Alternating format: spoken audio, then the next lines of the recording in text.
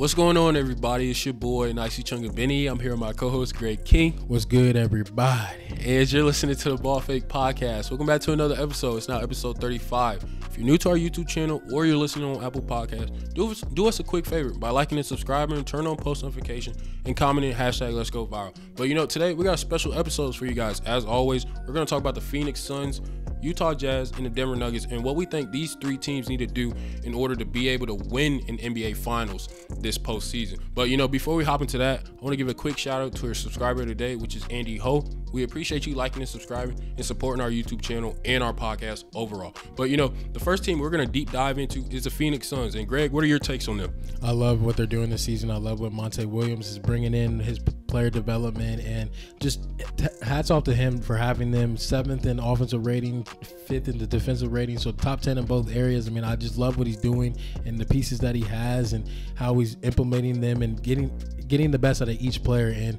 starting with Devin Booker, I mean, he's a baller, bucket getter. He can do everything. He can get to the basket, 3-level score. I mean, he's the leader of the team besides Chris Paul. I mean, Chris Paul, a great addition. His leadership, his basketball IQ, how he sees the game, and bringing all these young guys together and putting those young guys in position to bring the best out of them on the court. I love the pieces around him. Jay Crowder, the 3-and-D player, that he can shoot the three, but also guard on the other end. Mikal Bridges, who's coming around on the defensive end, and I think he can be a great 3-and-D player. He shoots 41% from the three-point line. Cameron Johnson, another guy, who's 6'8", out of North Carolina, shooting really well from the three-point line, bringing space in the floor. I mean, DeAndre Ayton, what he brings in the interior force, he's in the attention that he brings off the pick and roll. He's getting better on the defensive end and guarding the pick and roll. So I mean, just everything. Everybody's benefiting from the leadership from Monte Williams and the point guard position, Chris Paul. And I just love how this team is playing right now. They're playing really good. And Nicey, what you thinking? I love the mental makeup of this Phoenix Suns roster. I mean, you have a healthy balance of, young core players and also mixed in with, some veteran guys who have pretty good playoff experience. But, starting with Chris Paul, I mean, what you're going to get from him throughout the postseason. He's somebody he's one of the best leaders in the NBA, if not the best.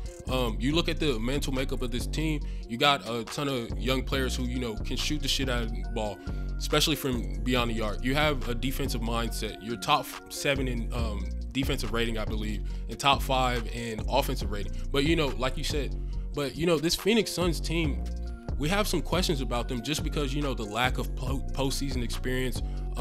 We don't know how these young players are going to handle the pressure and, deal with the matchups and the different defensive schemes that they would normally be accustomed to in the regular season. So with that being said, that's the biggest question mark with this roster. But I think in order for, the Suns to be able to compete for an NBA title this year, I think Devin Booker has to be somebody who averages nearly 30 points per game in a postseason. Yeah. You look at this roster, they have one of the best benches, if not the best bench in the NBA. They're +5 in scoring when Chris Paul and Devin Booker are out of the game. So I look at that type of situation and I think, okay, if Devin Booker can, put a ton of pressure on the defensive player that's guarding him, that's going to open up the floor for, so many other guys who are going to be able to knock down open threes, get buckets in transition, get offensive rebounds, just things like that. But I mean, what is your thoughts on, DeAndre Ayton as a player overall? I think Ayton is great. I think that on the defensive end, he's a great shot blocker. He can move his feet. I think he's getting better on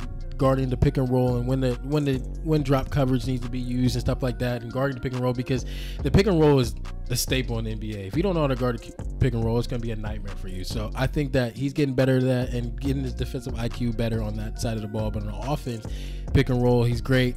He's drawing the defense in, which is creating that space, and why they're shooting really good from the three-point line as of right now, and just spacing out the floor. And he's really helping them on the offense and defensive end. I see that continuing into the playoffs, and he needs to be big too. I think that he needs to elevate his game. He can get to 15, 18 with maybe 12 to 15 rebounds in the playoffs. He needs to elevate his game just like Chris Paul and Devin Booker need to. So I think he needs to be that third option on the team. Right, and I think if he is that third option, he's the person that can, be the deciding factor in whether or not this team wins an NBA Finals this postseason. But, moving on, we're going to talk about the Denver Nuggets. What do you think they need to do in order to be able to hold up that trophy at the end of the season? I think the Denver Nuggets need to figure out right now, without Jamal Murray, who's going to be your secondary guy. Obviously, we're really high on Michael Porter Jr. I know you really like him, and he's been playing really recently lately. You could talk about that, but I think who's going to be that second guy outside of Jamal Murray? Who's going to come along with him? And I think Michael Porter can do it. He's been playing really well. He's finally getting comfortable, getting to his spots, and finding openings in the defense where he can attack and use his strengths. But I love Jokić and his mind that he brings, and his IQ at the center position, and spacing everybody out and putting them in positions where they can succeed. I love Monte Morris and him being a backup guard to Jamal Murray. They're not losing anything in that position. I think he can come in, especially off the pick and roll on offense, and come in and really create offense and create for himself and create for others. So I think Campazzo has also been very beneficial for him. And if people do not know about Campazzo, he's a rookie, but he played in the EuroLeague. He won a EuroLeague championship, so he has championship and playoff experience. So that's another aspect that a lot of people don't understand and know about. And he can shoot the ball too. I think he shoots like 38% or 40, around that range in the front of 3-point line. So I mean, he can shoot too. And they have PJ Dozier. I think he needs to get a little bit more development. They have JaMychal Green, a nice little veteran. They have Will Barton, who I like. He can create too. So I mean, I love this team and the makeup on this team, and I think that they will, without Jamal Murray, they just need to figure out who's going to be that second option. Right, and I think offensively, this team, they're not going to struggle in the postseason, especially when the level of play slows down and everything, because this team, they're the third best offensive rating team in the NBA. They're second in field goal percentage, one of the best three-point shooting teams in this league. And, with all that factoring in, I think that's one of those biggest things that will help them in the postseason overall. But, there's two guys that I want to kind of highlight that I feel like will be the deciding factor in how far this team goes this year. And starting off with Michael Porter Jr.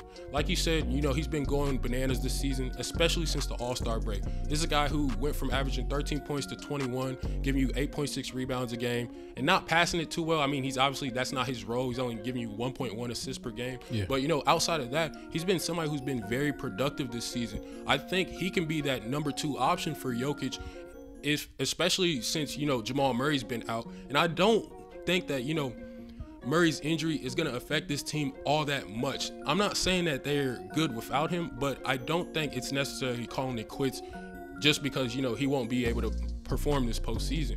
But, with all that coming into account, I think Michael Porter Jr., if you utilize him and you give that guy the confidence to, knock down shots, become the player that Kyle Kuzma thinks he is, and just put him in position to where he can score the ball at an efficient rate and get him to his spots and everything. I think Michael Porter Jr. can be one of the deciding factors in how far this team goes. But another guy that I kind of want to highlight as well is Aaron Gordon. I feel like Aaron Gordon is one of the best offensive versatile players that we don't talk about enough, especially on the defensive end. I think he's somebody, he can guard a LeBron James and be able to contain guys like, Jay Crowder in the postseason, possibly Anthony Davis even. But, I think depending on how this Nuggets team utilizes him is how they're going to perform in the postseason as well. If you put him in situations where he can excel in off-ball screens, whether he's the screener or going to be the guy receiving the ball, I think that can, keep the defense on their toes and also make this offense a lot more predictable. But what are your final thoughts? Yeah, that I totally agree, and that was one of my concerns, is that how are they going to defend when the playoffs start? When there's mismatches and different stuff, that different offensive sets and stuff on the offensive end that the Lakers or the Clippers do, that they might get confused. And having a versatile guy like an Aaron Gordon who can guard those versatile wings is very huge, and I'm glad they made that addition. Right, and Torrey Craig and Jeremy Grant, losing those two guys, they did a lot for your defense and a little bit for your offense last year. So Aaron Gordon, he's got some big shoes to fill. But, I think the Nuggets have a legitimate shot to make the conference finals after the Los Angeles Clippers. But moving on, our final team that we're going to talk about is the Utah Jazz. Now, the Utah Jazz, we already know their mental makeup: live by the 3, die by the 3. This is the 4th best three-point shooting team in the NBA. They've got 5 players that shoot above 36% from the three-point line. They got an all-star caliber player in Donovan Mitchell and in Rudy Gobert. These are 2 big factors in the NBA that, can really decide on how far this team goes. But my biggest concern with the Utah Jazz is I don't think they have really a consistent way that they score the ball outside of the three-point line. And I think that's something that, you know, they need to address before postseason. And, you know, Quinn Snyder, he's going to have to, you know, execute some way that, you know, he can get guys like Jordan Clarkson, O'Neal in better positions to score the ball outside of from three. But, you know, I'm not saying take away the three-point shot, but, you know, I just think that on nights when you're cold, you're going to have an alternative way to score the ball. But, Greg, what do you think? Yeah, I totally agree. And, yeah, they need to. You can't just live and die by the three. It's not going to work. And in a 7-game series, you're bound to have at least 1 or 2, 3, maybe 3 bad games from the three-point line. So they have to figure that out, and I think they will. I mean, right now they have a chance to. Right now, without Donovan Mitchell, they need to figure out, you know, who's going to be that next option. And I think, in my opinion, I think it's Mike Conley. Mike Conley is a great guard, veteran guard who can shoot the ball. Obviously, he was in a three-point contest, shooting 41% from the three-point line. He can make great decisions off the pick and roll, and I think what Rudy brings to the offensive end now, I mean, he's drawing people to the paint, and I think he's more decisive. I feel like he's better coming off the roll, very efficient, very like he rolls better. He rolls with confidence, and I like to see that. And so that's drawing a lot of attention to him in the paint, which is open up shooters for Bogdanovich, Niang, O'Neal, Clarkson, who's a 6th Man of the Year candidate. I love what he brings off the bench, and that's helping them a lot. Ingles, I mean, they have a lot of shooters, and they're not very deep, and that might question me just a little bit. But I think that if they figure out, with Donovan Mitchell being out, who's going to be that next guy who's going to step up, and with their defense too. I mean, their defense is very good too. I think the momentum that they're having right now and how they play as a team and play great team defense on the perimeter, and they talk, and the communication is very important, especially guarding the pick and rolls and different sets that they might see in the playoffs and the different play styles. So I think the Utah Jazz are very good and they're very underrated, and a lot of people don't talk about them. So I wanted to give them praise and Quinn Snyder praise.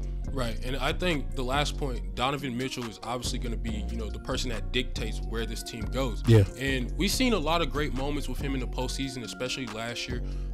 But, you know, we've also seen some times this year where Donovan Mitchell, he seems to, you know, lose his concentration, especially down the stretch.